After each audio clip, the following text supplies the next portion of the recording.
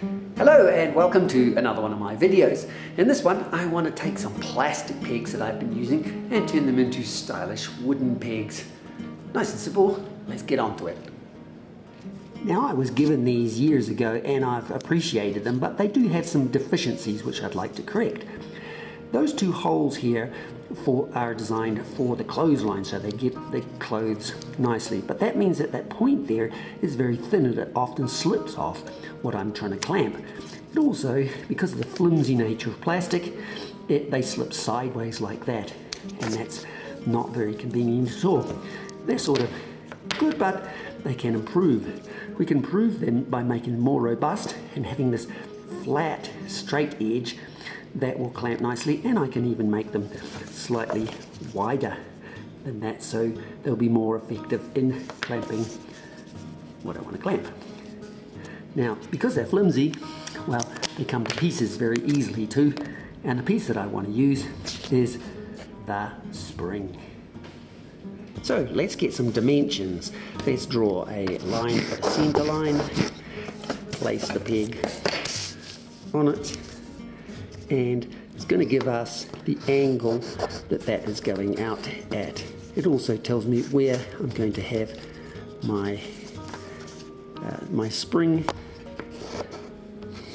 That's going to be about 2 millimeters, or what's that, an eighth of an inch or something, and at that angle roughly, and it's going to be about, what's that, well, let's talk centimeters, 4.5 to the spring, and full length 80.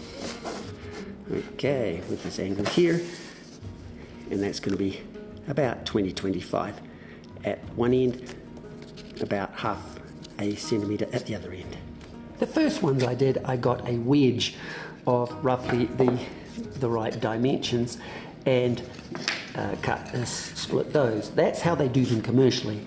They make the wedge, run a router down here, I think, to make those grooves and that end, and then slice them off in pieces.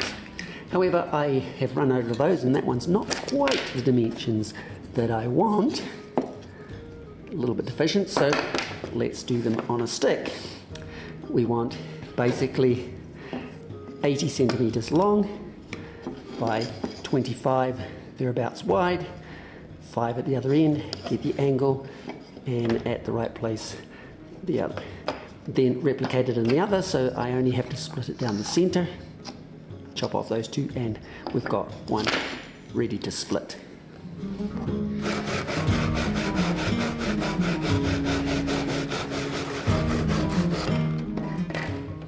With another pair of wedges of the same kind, I'm just going to do a pilot hole for that spring hole, make it bigger,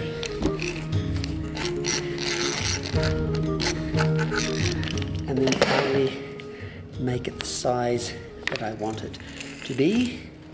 Now I want them the width of that spring, so I will either cut or plane or reduce them to that thickness. And then I'll sand them to both level, and then I'll cut off that angle there on both of them.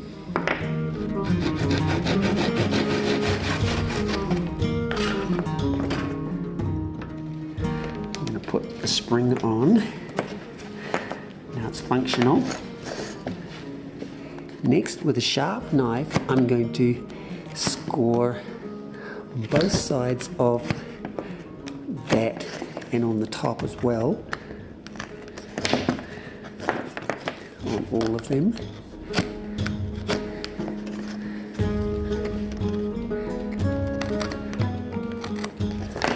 Disassemble it, and then I'm going to cut those deeper for that spring to sit into.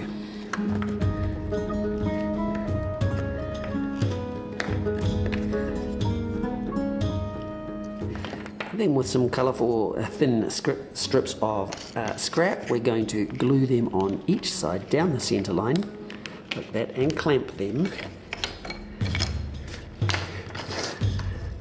Let that dry And now putting it into the vise, I can plane that and also sand it instead of your plane, to not risk blunting or damaging your plane blade. You can trim off the points there and sand those flush. And with a craft knife we can trim this part here.